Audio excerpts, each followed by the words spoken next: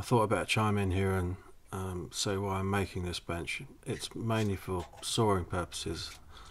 It's better to have the saw at the level of your elbow. And I'm also making this ready for more detailed work. My big workbench is perfectly adequate for most things, like so you can lean over it and get into stuff, clamping and stuff. But for sawing, it needs to be higher.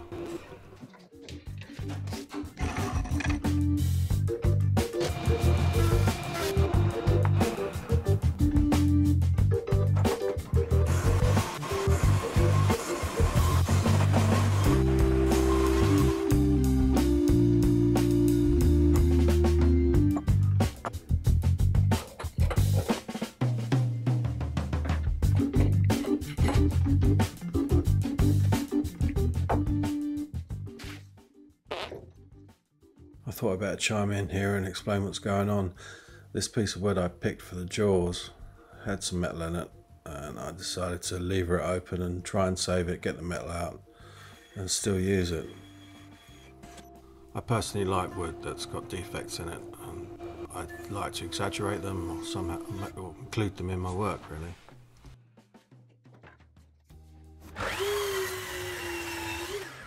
Although this went back together pretty well, I'm not going to take any chances and find voids later on, so I'm going to fill it with epoxy as well.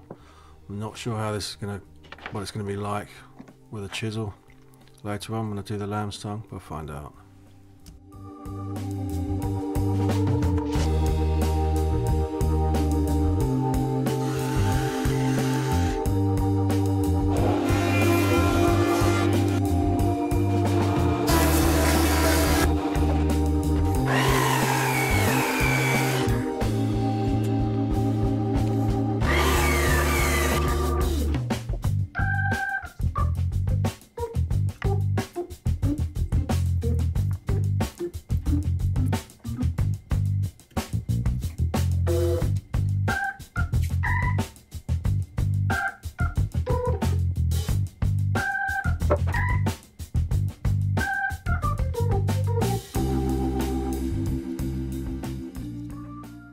When the epoxy is coming out the other side because you haven't checked it like me, tape it up and clamp it to a flat surface like that and you'll be fine.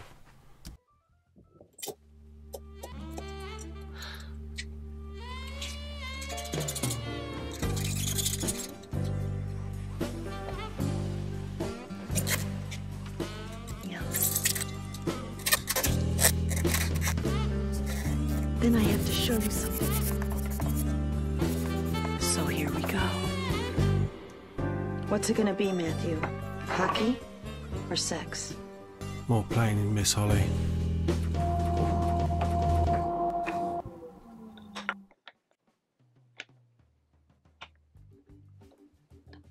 I hope this makes sense. The shaded areas are going to be the waste areas and the lines are just going to be the cut lines for this tenon.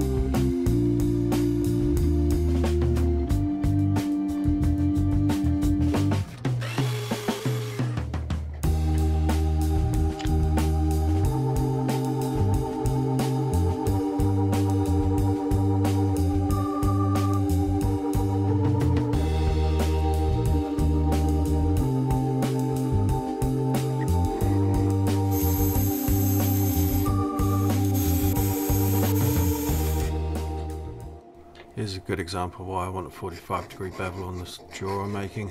Without that far out from the vise, when you're sawing the wood's vibrating a bit, and I can't cut to my line with it in the middle of the jaws of that vise.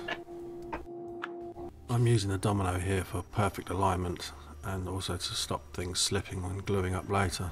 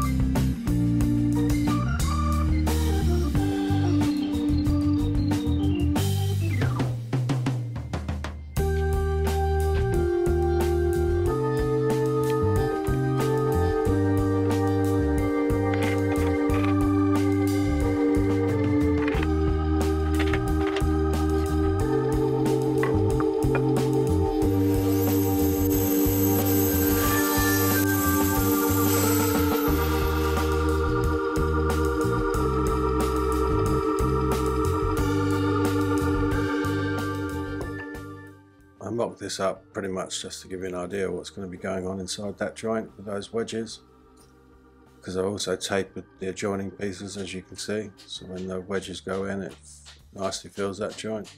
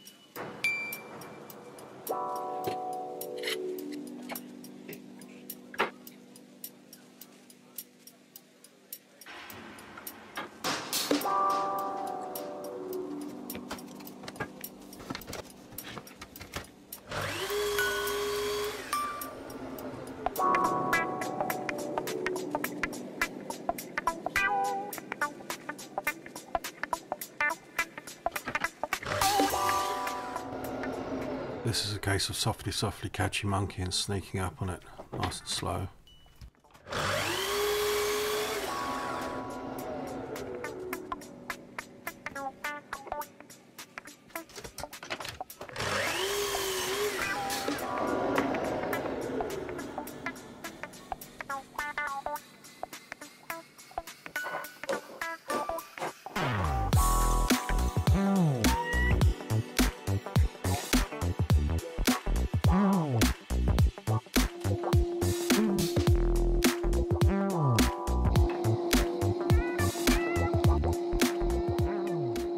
You'll want to tap these in nice and evenly, otherwise when you come to flush trimming it, it won't be even basically.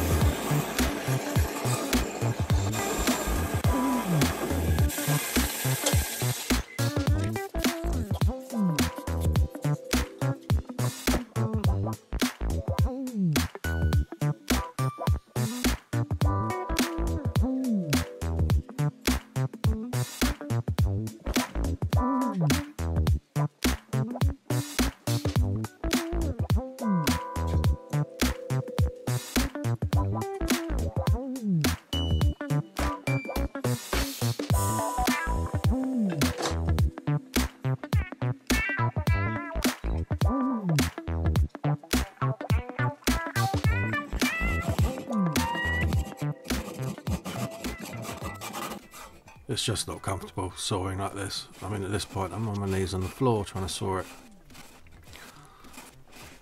It's kind of irrelevant to you guys what height extra I'm adding onto my normal workbench. because it just depends on your own body size, where your arms are, where your wrists are, where your elbows are, etc. So it's for you to decide that really. But I moved mine, this is 200mm taller when it's finished.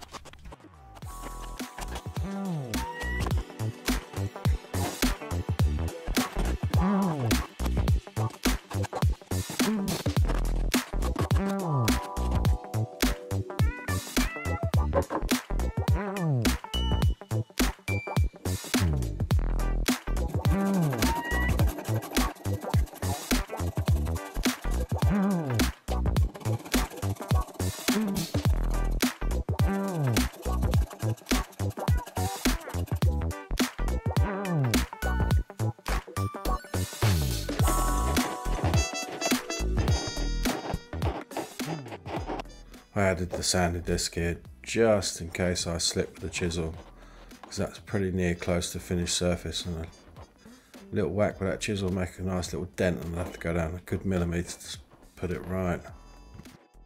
This is actually a lot easier than it looks to do. I mean, the best tip I can give you is to keep the front of that chisel line kind of parallel to your exit line, as it were. Use a chisel half the width of what you're trying to cut, and then you might get a bit of a belly, and then you just chisel that out nice and finely. Don't try and take out anything more than 1mm though. It's also a good idea before you start this to read the grain direction. Now if you had grain that's sort of coming up and then sloping back down into the wood, if you try and hit this with a chisel, you're probably just going to smash out a lump of it instead of nice thin shavings like this.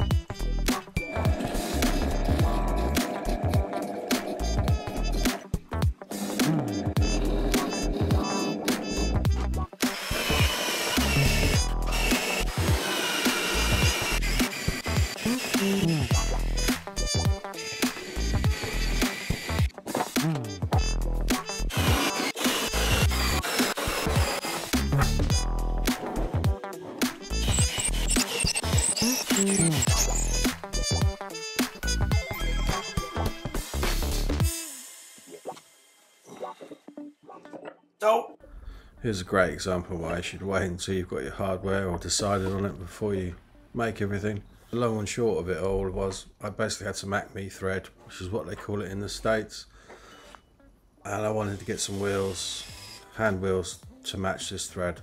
What an impossible job that was. Couldn't find an engineering firm that could cut the corresponding female threads on the hand wheels you could buy on everywhere on eBay, etc. What it all but came down to, basically, this kit that I'm using here costs less than if you buy all the bits individually, and this kit is from Poland. It isn't actually a bad kit, but I would have preferred not to have those flanges on the back like that. I expected a nut like every other set, but there you are.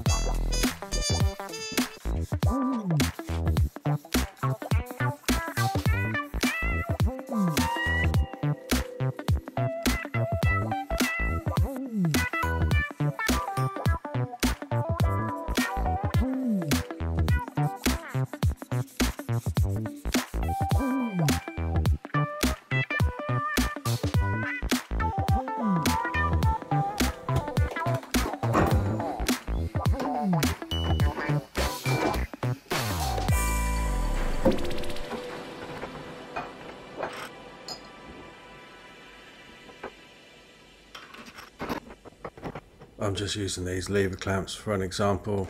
I need to buy some other bench dogs that will work normally as normal bench dogs do, but you know, it shows the purpose, eh?